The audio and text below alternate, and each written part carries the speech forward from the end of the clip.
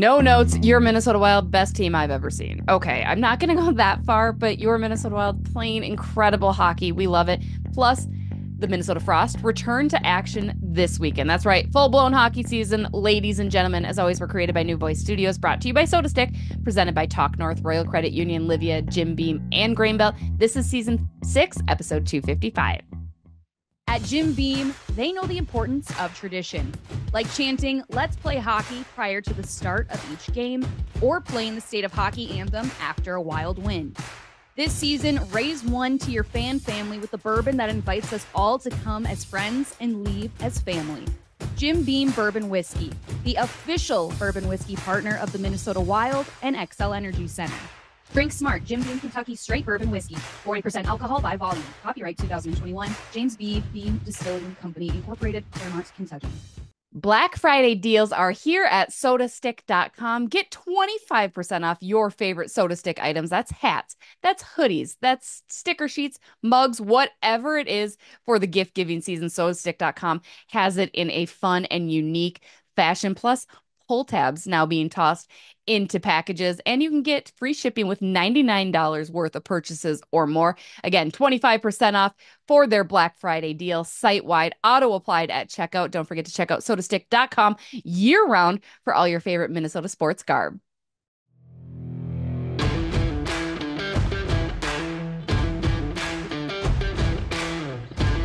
Hello, everybody. What's up? We're back, episode 255. We apologize for the delay. We're just giving you the most up-to-date content, baby. That's what we're doing. That's what we're here for. We wanted to take into account the Minnesota Wild, who played last night against the league's #1 Winnipeg Jets, falling 4-1. But I'm Jesse Pierce. She's Kirsten Kroll. Kirsten, we don't need to dive very much into it because, again, it was one game. That 4-1 score, not at all indicative of how your Minnesota Wild played. No, absolutely not. And it also, too, the game didn't. I don't know. It's not fair to say the game got away from them in the third period, but once, I mean, went down 3-1. You kind of knew with a few minutes to go. It was like, okay, this one probably is done. Then the empty net goal was a dagger in the coffin. But for them to be able to not even keep pace with Winnipeg, I thought Minnesota dominated. The shots on net was very indicative of that. And even watching the game, I was like, wow, Minnesota's playing a lot in their offensive end, like truly controlling the pace of the puck and all of that. So I was very impressed. And no, the score did not indicate how good of a game that was last night. They did. I mean, I was beyond impressed. Probably the best first period I have seen them play all season, if not ever. And it wasn't even the shot attempts. They were good quality shots, right? High danger shots. Connor Hellebuck is going to look so freaking good in a Team USA jersey. I cannot wait for Four Nations. He is such a tremendous goaltender. Ends up turning away 43 of 44 shots. But you had mentioned the third period. That's been their strongest period. You go back to the Calgary game, and that was by far the best. They had like 30 goals in the third period on average this season, more than any of the other. However, it kind of flip-flopped. And I had asked Matt Boldy that last night, and he had said, you know, you have a 1-goal lead in the third, so you're kind of sitting back, and it's going to be harder to get some of those chances. We had a few shifts where it kind of came together and had chances, but overall, he felt they played great. And I would agree. The team, top to bottom, played really well. They get Kirill Kaprizov back. Guys, don't worry. There's no concern. There's no lingering issue for him. We love to hear that. Kirsten, we could talk about Kirill every single week, but I think we should, right? Like, he's just still, I'm bummed that he had to miss games because his road streak ended, right? His point road streak ended. I was bummed for that. But he's just a beast out there too. Like, he comes back in the Edmonton game after being hurt. He misses it. I guarantee Kirill did not want to miss that Calgary game, but everybody was like, you should probably just sit out and chill and sit back. He gets shut down by the Winnipeg Jets, which is going to happen, but still Kirill just continues to be on another level. 1.79 points per game, creates about 0.67 goals per game, 12.8 total. It's just Kirill, man. Kirill. He's out here taking names, and I love it.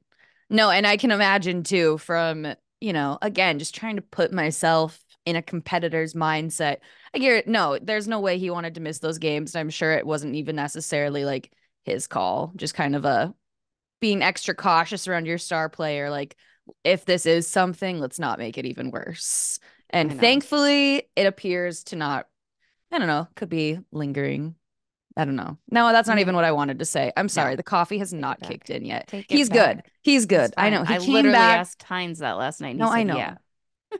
I know. The coffee literally, I rolled out of bed 20 minutes ago, guys. Give me a little something. I give you nothing. No, whatever. That happens, I guess. I'm just gonna take another sip of my coffee and hope I That's good. You know what? wake I'll up. talk. I'll talk. You drink and we'll make this a whole thing. Minnesota loses at home, and we all know home ice advantage, right? Our ice, all of that stuff. This year, they're not as strong as at home. And granted, they've had some tougher competition while being at home. You've got the Jets, you had the Dallas Stars. Again, not a bad game against the Dallas Stars last week either. But they are currently 4-3-1 at home compared to 9-1-3 on the road. How much does that truly matter? Yes, again, you want to be good in front of your home crowd. You want to have that advantage, but it seems like it's almost more important to be a good road team in some conjuncture as well, right? Like it's especially when the road is so tough for a lot. And I think the difference maker, this is just my opinion, I could be wrong, and I'd love to hear your thoughts, Kirsten. They have long road stretches, right? Like with the Hmm. exception of this weird one-off in Buffalo that they have tomorrow, which is just kind of obnoxious, then come back. But I wonder if it's because, yeah, you have the long road stretches and they're really just finding ways. I find more value in them doing well on the road than even at home. Yeah, I would typically agree. I would rather have them perform well on the road than at home because that's when you're out of your element and it seems harder to kind of get a grasp on your routine and your style and everything. I will say this season, and again, you mentioned the long road stretches. You look at October, especially, Mhm. and then even like those couple stretches here in November, lots of time spent on the road early on. So, as of right now, love for them to be better on the road than at home. But come December, when we are at home 9 times, more, double the times we're on the road, you best be performing at home. Let's not even think about March yet. Can March, you home ice is yours. It is. Can you believe that December's next week already? No. Not wild.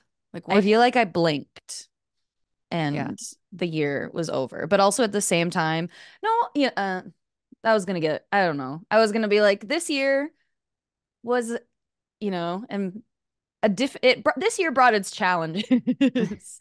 And I was gonna be like, it was a bad year. I'm like, no, this was actually a good year. Hey, way to That's way to perk life. it up though. Way to I'm perk it up. so perky. I'm so happy Yeah. for being half asleep right now, you guys. Yeah. I'm very chipper. I'm in a great mood. That's good. I love that. My You hear kids that, made me Marlo? play. Yeah, exactly. Speaking of Marlo, I guess a little shout out to them. They just dropped a new kind of P-Dub design with Mhm. all proceeds going to Sophie Sophie Squad, which Squad. we absolutely love. I had recommended he do that because I love Sophie Squad, and so I love that they're doing that. So go check out their merch over at 10K. Mhm. Little shout out. We'll talk about P-Dub in the second half of this week's episode And because I'll put aside me and Marlo's feud for a minute because just that's for a super moment, cool. Just for I just you for this, yeah. that's super cool of them. But Can we go otherwise, back any though? other time me and Marlo are fighting because he tried coming for my job. Yeah, he'll continue to do so. It's And a he's weekly going feud. to. It's a weekly He's feud. sleep with one eye open. Mm, I know. I had a segue, and Yeah, I know. I I had to it was interrupt you. it was there, and then it went like it went away. Kind of like my hopes Um, and dreams. oh my God. And it's back. And No, I'm she's back. laughing. I'm laughing. We're Laughing at happy. my sad, I saw the sad life. opportunity. I had to. Mm, this is true. Um, it's gonna come to me, guys. I'm not gonna let you sit here and I don't know what it was. Well, we're just gonna People move have on. already forwarded. They're like, all right, They've already turned the ep off. They're already like, you know what, this episode was late. We don't care. Marc-Andre Fleury's not gonna show up. Kirsten's Oh, still but you asleep. know who just Actually, our dear friend and loyal listener, Kurt, yes, last night at the game was like, any other special guests this week? And I was like, no, you had Marc-Andre Fleury last week. Like, yeah, you have us this week. yeah, Like, you were rude. spoiled. And he agreed, but he was like, I guess I'll still listen. Actually, you know who just walked through the door? Jonas Brodin. Everybody, Jonas, hey. I Hello. wish. Yeah, we play good hockey. I tried to trick Kirsten with the Jonas It didn't voice work. earlier. I knew what you were doing. If I had a male do it and pretend? Do you think that would have been better? I don't know. If their accent is as bad as yours, no. Very good accent. It's You'll not. each episode, maybe that's another new gimmick that we do. Each episode, Jesse tries a new accent. Please don't. It could bring a little fun. Uh, Ironically, he had walked past me like right as I was texting you back, and I was this close to being like, Jonas, come here. Come here. God. I need you for a moment. But I I would have died. it'd have been so great. So hilarious. This is watch this segue now. Watch what I just did here. Speaking of Jonas Brodin and the defense, Kirsten, Minnesota Wild allowing the fourth fewest goals in the league with 54, tied for second in goals against per game at 2.48. On the flip side, fourth most goals with 70, averaging 3.33 per game. They have the fewest regulation losses. I'm still, I think, kind of in shock at how good Philip Gustafson and the back end are playing. I'm not surprised necessarily with the defense. Now, the defense had its problems last year. Again, we harp on the goaltending struggling, but to me, I saw so many defensive gaps and holes. And yes, a large part of that is Jared Spurgeon, but John Merrill was not playing great. Zach Bogosian has stepped up a little bit this year. Declan Chisholm seen more. In general, I thought the defense all struggled, but together, like they're one of the best defensive teams in the NHL. They have the fewest 5-on-5 goals, mind you. And it's incredible to watch Philip Gustafson emerge into even better than I think I foresaw him being. It makes me happy. Like after the struggle and the pain of last year, we deserve this. We all deserve this. Philip Gustafson especially deserves his redemption tour. Does it feel fake? Like I can't, like the fact that we were, discussing yesterday, this is the 1 and 2 team in the league. And yes, it's only November, but also, as we all know, the saying goes, by American Thanksgiving, where you are in the standings is pretty indicative. Mm-hmm. I was going to say indicative. I don't, anyway, I think indicative. either is I don't think correct. indicative is a word. I think it is. I think I it's think it's just a just how you say different it. It's like pecan and pronunciation. pecan. Yeah, it's like a indicative. That's how I normally Indicative. pronounce it. Indicative. Indictive. Indicative. Anyway, Indictive. um, it in indicative of where you will fall at the end of the year. I lost my train of thought again. Um, yeah, it's just kind of wild to me. Like they're gonna continue this pace, I think. Like I don't see anything slowing them down because they're kind of a complete team. We just talked about the defense. We talked about how good the offense is. It's not even complementary scoring. It's secondary scoring, right? Like Let it's me crazy. look ahead here. Yes, please do. Buffalo, easy dub. Yep. Chicago, redemption, easy dub. Yep. Nashville, unless they find their U2 moment, another easy dub. Then you get to December. Although Nashville Vancouver. beat Winnipeg before Winnipeg came into Minnesota. Yeah, but you're gonna have She'll your get off once in a nights while. every now and Yes. then. True. December, then they play Vancouver. That's gonna be tough. But then Anaheim, dub. LA, dub. Utah, dub. Edmonton. Dub. I if Connor McDavid's doing Connor McDavid things. Dub. But then it's a little tougher. I mean, Philly, I don't fully know what to make of Philly. But then you get Vegas, you get Florida, then it's back to Utah, Winnipeg at Winnipeg, then Chicago, then Should we go to that Dallas. Winnipeg game? It's the 21st. I don't That's know. That's the week before December. Christmas. Yeah, no, that's too tough. I don't know. I think they should continue this pace as things progress. All that to be said, all of the breakdowns of the next 20 games. That was great breakdowns. That was a great Yes. schedule outlook. Yeah, I mean, it's not even the competition, right? Like it's just the matter of fact that I don't see as many glaring mistakes or anything that, there's always room for improvement. Not everything is perfect, and I don't want it to be perfect. You want to know, should we go off? I'm gonna say it. The thing that needs to improve is Yakov Trenin. And by improve, I mean he needs to be off this Minnesota Wild team. I'm sorry. I'm sorry. I'm done. I'm done playing nice with it. I can't. I can't. The way See, that he tried to help Yule Eriksson Ek yesterday, which then turned into a goal for the Winnipeg Jets last night. He that was falls in bad. Calgary. Like, I don't, I didn't have like high expectations for him, but he is like below the bar that was even set. I'm not sure. And the thing that irritates me more is not just watching him underperform and be very underwhelming night in and night out. It's the fact that this is a 4-year contract. Like, no, not doing it. See, I will play devil's advocate though from an article I didn't fully read, full disclosure, but I believe it was No, written by it's Russo with The Russo's. No, Athletic. it was a I'm fluff sorry, piece. but apparently Bill Guerin's happy with his performance, besides not getting on the score sheet, such as the penalty kill. I don't need him even on the score sheet. I just need him to do something. Like there's very few positives I'm finding in this game. And again, I don't want to be that. I'm all like yip yip ki.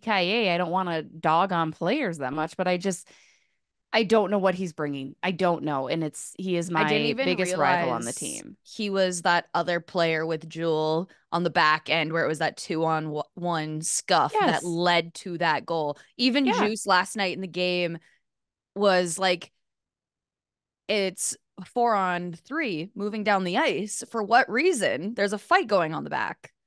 Yeah, it made no sense at all. Like I don't get it. In fact, I mean, Russo asked about that play because we were all so curious about it. Like, why? What was he thinking? Like, I get, sure, stick up for your teammates, blah, blah, blah, all of that good stuff. And I'm a huge advocate for it. Not But when the rush is moving down to your Jules defensive Eriksson did not, end. no, exactly. Jules Eriksson did not need to step in and help. He needed to get back on the back check. And instead, it's a 2-1 Jets game, right? And um, Russo asked Hines about that post game, which led to the 4-on-3 down low and game winning goal effectively. And all Hines said was, I think there's some discussion points there. Like his whole game is a discussion point Roll the at this point. film. Roll it. Roll the Like, what are film. you doing? Like, you're just not. And again, I think those mistakes happen, certainly, but for him, it's another bean in the bad pot versus any ones in the good pot. It didn't help. That was bad. It's just a stupid It decision. Like, you're not thinking. literally was WTF. It's almost like he's trying to overcompensate. He's like, okay, well then I'll be the tough guy. It's like, but you haven't done that either. Like you haven't done anything that I can appreciate. And you know, it's probably not fair. I haven't made a concerted effort to really get to know him either. Because I think if I really knew him, I would maybe be a little less harsh. I just don't. I don't. I haven't. I just, Yeah. that's all. And that's all I'm gonna say about that. Do you feel better? No, I mean, this will be an ongoing rant forever and ever and ever, ever. Um, but that's a bad thing. Talk about things that we are grateful in hockey because it is Mhm. American Thanksgiving this week. What are some things that you're grateful for this year, Kirsten? The team, all things considered, minus one or two. We know who they are.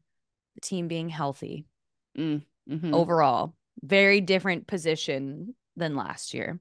Kirill Kaprizov, obviously. How can Obviously. you not? Yeah. Jonas Brodin, because also obviously. How can you not?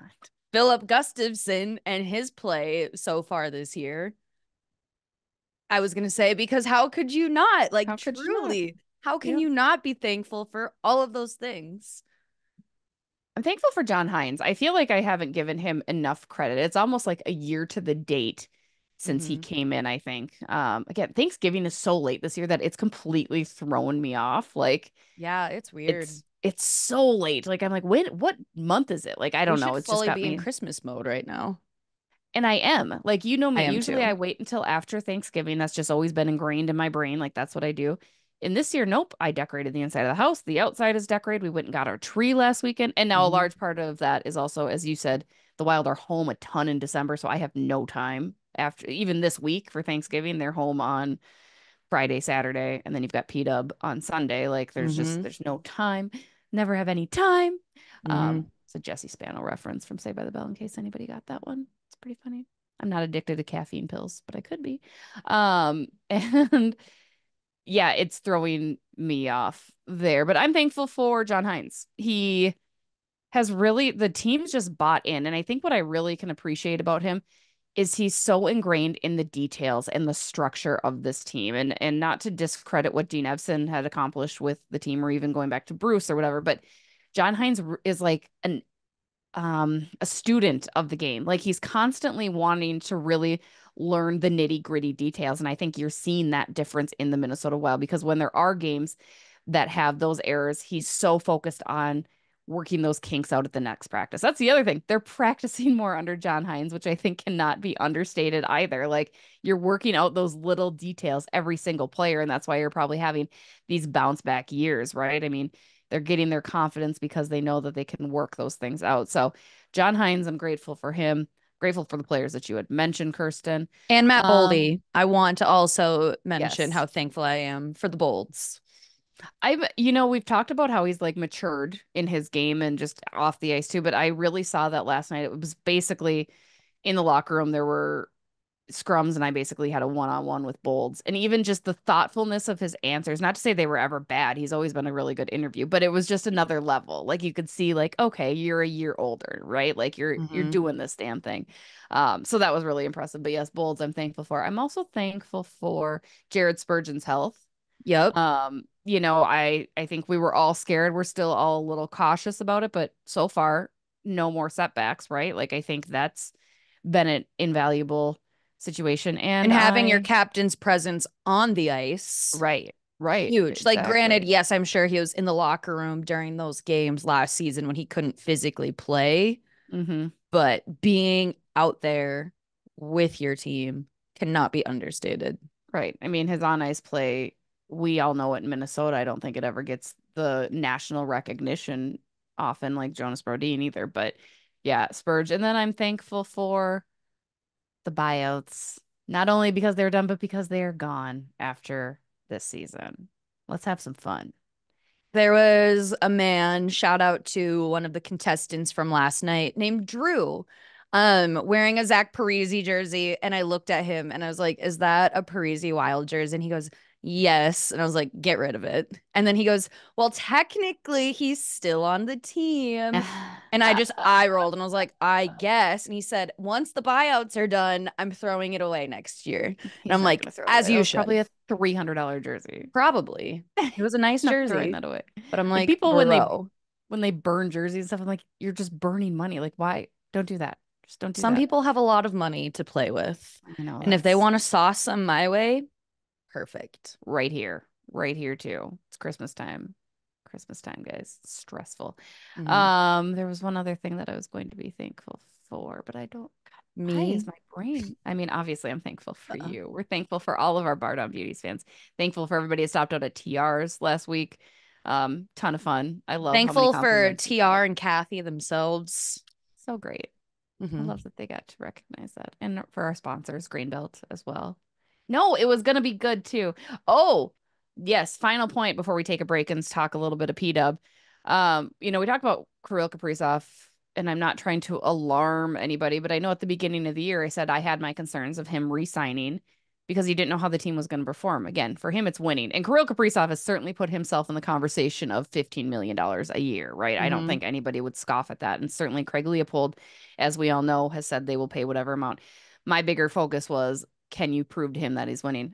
I think the Minnesota Wild are doing that. I have now stepped back from the ledge. Like, I think there is enough so far this year to show him that. And again, in addition to Liam Ogren probably taking that next step, Nelia Yurov taking that step and getting over here next year. I think the way that the Minnesota Wild are performing right now has not only been instrumental to their success for the year, but in leveraging their hand for Kaprizov.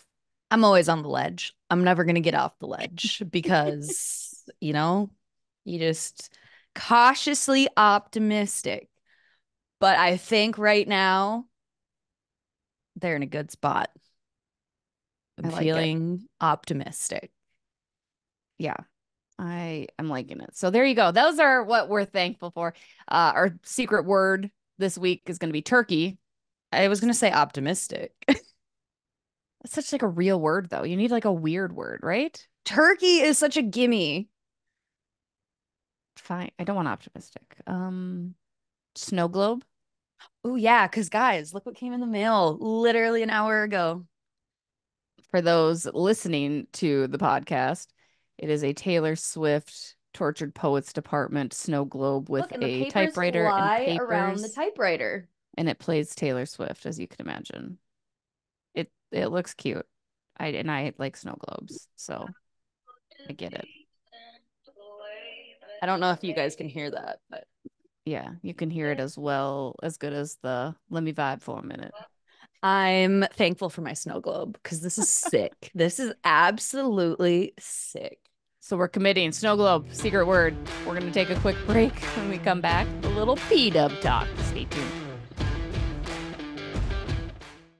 Hey guys, Jesse Pierce here for Livea Weight Control Centers. Livea's holiday savings event is finally here. You could lose up to 10 pounds in your first 2 weeks just before the holiday season. Plus, get 8 weeks free when you join Livea's award-winning nutrition program. Not to mention GLP-1 weight loss medications, semaglutide and tirzepatide start at just $199 for the first month. Jumpstart your 2025 goals today. You guys, I joined Livea over a year ago. I am down more than 40 pounds. Could not feel better, could not look better. And Livea's nutrition program has been so easy to follow that even during the holiday season, I know I can still continue to meet and reach my goals. Livea is your source for expert-led nutrition programs now, which includes expert-led medical care. All programs are personalized to you. That's what makes it so successful. And that's where you're going to find success. Join today and get your first 8 weeks absolutely free. GLP-1 medications, semaglutide, and tirzepatide start at just $199 for your first month. No insurance required, plus FSA and HSA eligible. Visit Livea.com, that's Livea.com, or call 855-GO-LIVEA and start losing today.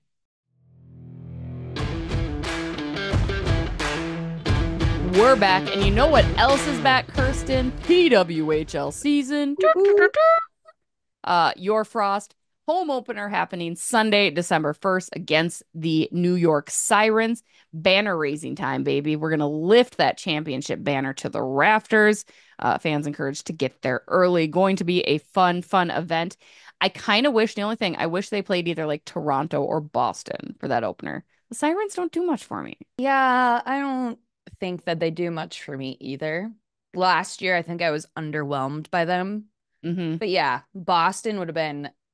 Can you imagine the team that lost to you in the finals Yes. standing there I'm for so the there for banner it. raising? They probably did that on purpose to not add insult to injury. But I'm 100%. here for the drama. Give us Right? the theatrics. Yeah, absolutely. Totally there for it. Speaking of theatrics, we haven't given an update. I did attend PWHL training camp, or media day rather, 2 weeks, a week ago, 2 weeks ago, and did address kind of the elephant in the room about Natalie Darwitz's unceremonious dismissal. Ken Klee had basically told me, yep, it's professional hockey. These things happen. And then I, asked Kendall what it was like to have her name thrust into that drama as being a pushing force. And she called it a false narrative. She said, you know what, we know what our team is like. We're very close in the locker room. It's difficult to hear these false narratives about yourself, about your team out there. And she reiterated that it was a league decision. It was never a team decision. So that's that. For me, it's squashed. Again, there's always going to be her side, and the truth. It is what it is. Moving forward, that's kind of all you can do, right? I mean, I don't think there's a reason to dwell and harp on it. I'm excited for the team to return to defend the title. I bummed about Natalie's dismissal, but at the same time, you just kind of got to truck forward and turn the page. Yep. And that's all you can do moving forward now. You ask questions, get the answers, and now we're getting ready to start a new season as the defending champs, hoping to repeat and put the best product forward that you can now.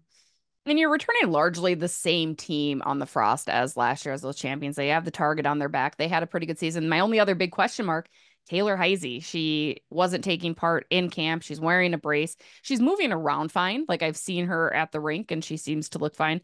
But I do wonder if she's going to be ready for the opener on Sunday. We'll find that out hopefully in the next couple days, but we will see.